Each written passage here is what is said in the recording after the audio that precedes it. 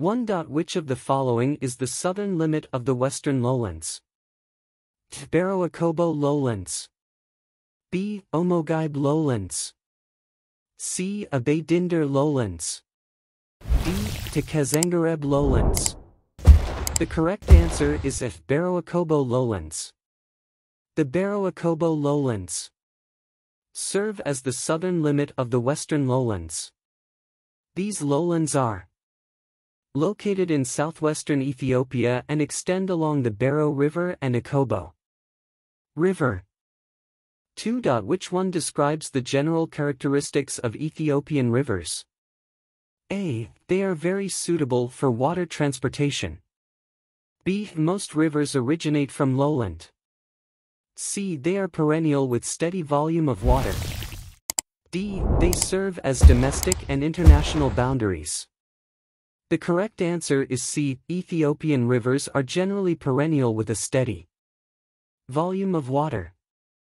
Ethiopia has several rivers that flow throughout the year, providing a consistent water supply. These rivers are fed by rainfall and highland sources, which contribute to their perennial nature. Many of these rivers are vital for irrigation, hydroelectric power generation, and supporting agriculture in the region. 3. What characterizes the inland drainage system of Ethiopia? A. It drains most parts of the northwestern Ethiopia. B. It includes the river basins of the Omogybe. C. Its rivers join the Red Sea during the summer season. D. It is the largest in terms of the discharge of water. The correct answer is B. The inland drainage system of Ethiopia includes the river basins of the Omogybe. The Omogybe river basins are a significant part of the inland drainage system in Ethiopia. This system consists of rivers and their associated drainage networks that do not flow into the ocean or sea, but instead drain into internal basins or end in inland lakes. The Omogybe river basins are located in southwestern Ethiopia and contribute to the overall inland drainage system of the country. 4. Which one of the following explains the temporal variation of rainfall in A. Spring is the rainy season in most parts of Ethiopia. B. In autumn, many places in Ethiopia receive the highest rainfall. C. There is little seasonal variation in the amount of rain in Ethiopia.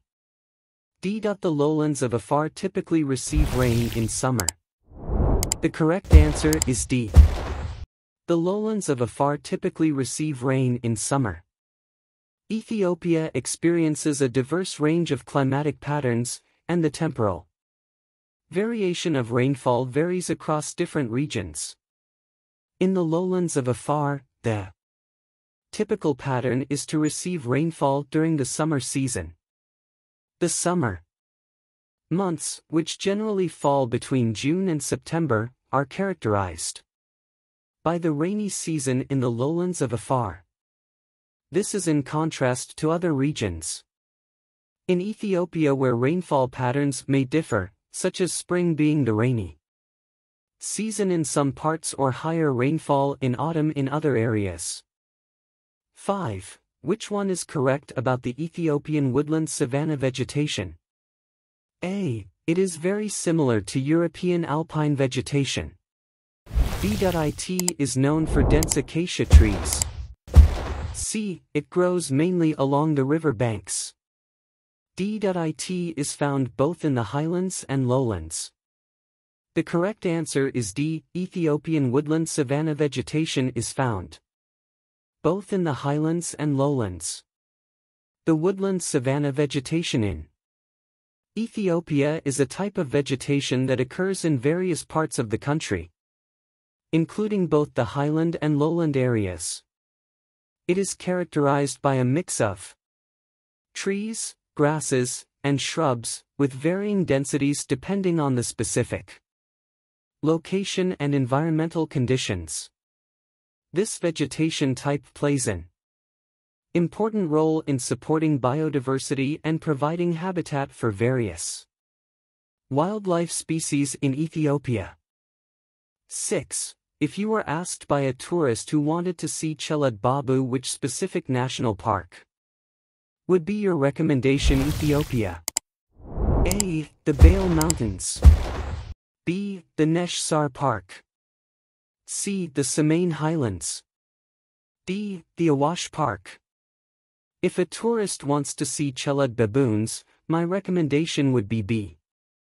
The Nesh Sar Park.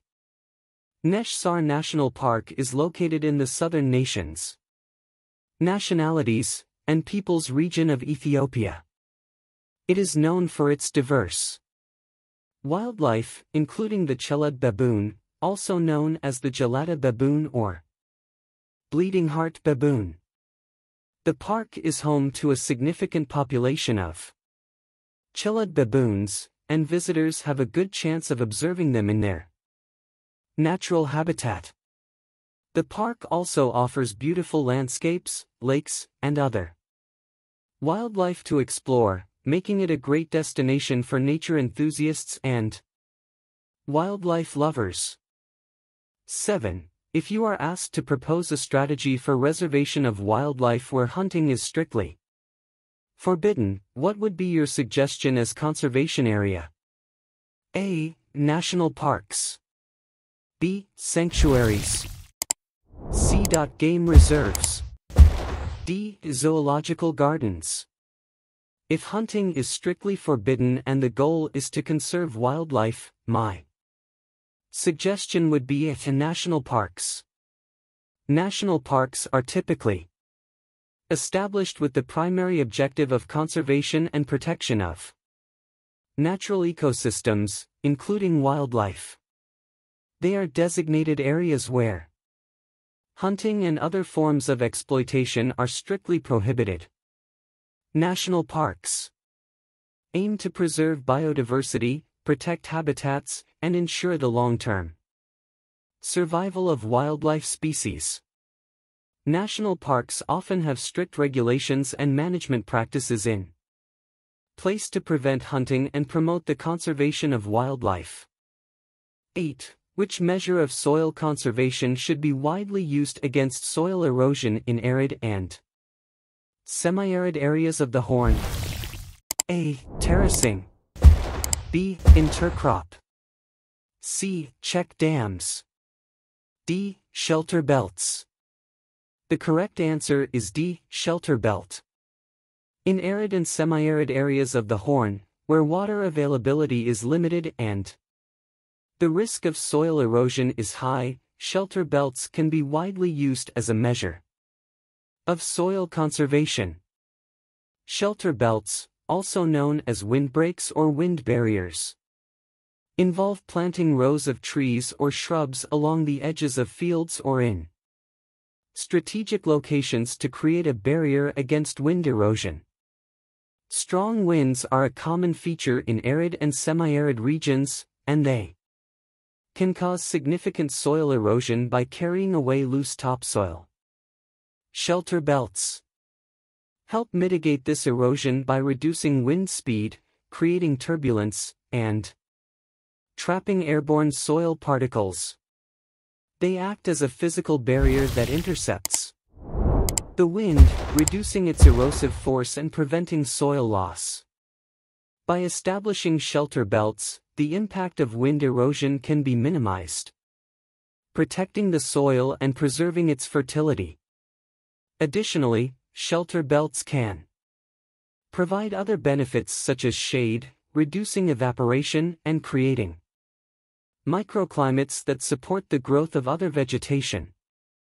9. Which following igneous rock has clearly observed crystals and coarse? A. Obsidian. B. Granite. C. Marble. D. Basalt.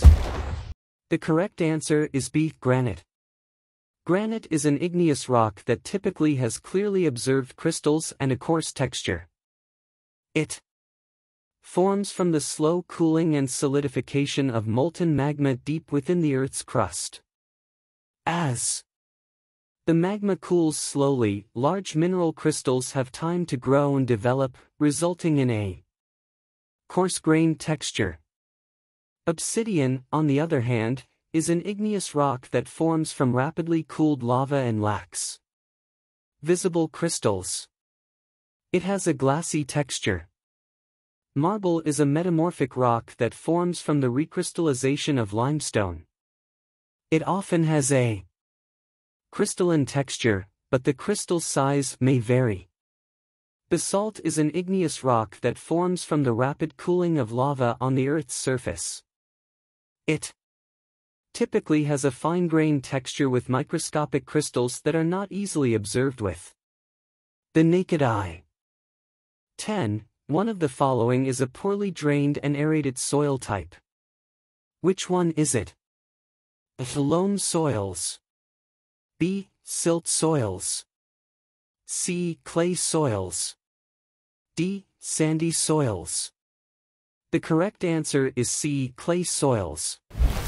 Clay soils are known for being poorly drained and having inadequate aeration. Clay particles are very small and have a high water holding capacity. As a result, clay soils tend to retain water for longer periods and have limited drainage.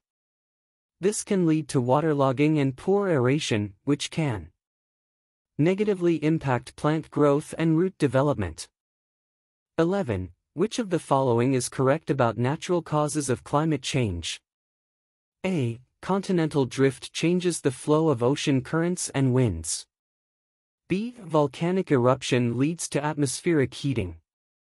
C. Natural causes are becoming the major causes of climate change. D. Ocean currents via releasing water vapor have a net cooling effect. The correct answer is A. Continental drift changes the flow of ocean currents and winds. Continental drift, which refers to the movement of tectonic plates over long periods, can indeed impact the flow of ocean currents and winds. As continents shift and collide, they can alter the geography of the Earth's surface, affecting the circulation patterns of both ocean currents and atmospheric winds. These changes in circulation can have significant implications for regional and global climate patterns. 12. How do you explain the spatiotemporal distribution of temperature in Ethiopia?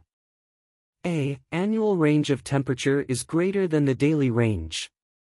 B. Temperature decreases from the center to the peripheries. C. Daily range of temperature is the highest winter season. D. Highlands exhibit the highest annual range of temperature. The correct answer is D. Highlands exhibit the highest annual range of temperature. Ethiopia's spatiotemporal distribution of temperature is largely influenced by its diverse topography, which includes highlands, plateaus, and lowland areas. The highlands, including the Ethiopian highlands and the Central Mountain ranges, have a significant impact on temperature patterns in the country. Due to their higher elevation, the highlands experience cooler temperatures compared to the lowland areas. The temperature decreases with increasing altitude, resulting in a decrease in temperature from the lowland peripheries towards the central highlands. This pattern is observed both spatially and temporally, with cooler temperatures found in the highland regions and warmer temperatures in the lowland areas. 13. Which climatic zone of Ethiopia experiences hot temperature, small cloud cover and very windy conditions throughout the year? Woyne Dega. B. Bereha. C. Dega. D. Werch. The correct answer is B. Bereha. Bereha is a climatic zone in Ethiopia that experiences hot temperatures, small cloud cover, and very windy conditions throughout the year. This zone is characterized by its arid and semi-arid climate, with limited rainfall and high temperatures. Woinadega, A, is a climatic zone in Ethiopia characterized by moderate temperatures and a mix of agriculture and forested areas. Dega, C, is a climatic zone in Ethiopia that usually has cooler temperatures due to its higher elevation. It is characterized by a more temperate climate and is often associated with areas of highland forests. Werch, D, is not a recognized climatic zone in Ethiopia. Therefore, the correct answer is B, Bereha. 14. Why are some regions of the world more sparsely populated than others? This is because of the A, availability of fertile soil, B, presence of a favorable climate, C, practice of farm economic activity, D, existence of rugged topography. The correct answer is D, existence of rugged topography. Some regions of the world are more sparsely populated than others primarily due to the existence of rugged topography. Rugged topography refers to areas that have challenging physical features such as mountains, steep slopes, deserts, or dense forests, making them less suitable for human settlement and agricultural activities. 15. What type of migration results when governments move war and natural disaster affected people to new places? A, evacuee, B, resettlement, C, transhumance, D, refugee. The correct answer is B, resettlement. When governments move war and natural disaster affected people to new places, it is referred to as resettlement. Resettlement involves the deliberate relocation of individuals or communities from their original homes to new areas in order to protect them from the impacts of conflict or natural disasters. Hello and welcome to Gemichu Shifara's channel, where you can find a diverse range of content including news, blogging, information, vines, and much more. Based in Ethiopia, Gemichu brings you the latest updates and entertainment every week, so make sure to hit the subscribe button to stay up to date. By subscribing to this channel, you'll get access to exclusive benefits and be part of a community that values knowledge, creativity, and fun. Thank you for your support and don't forget to hit that subscribe button to never miss a video.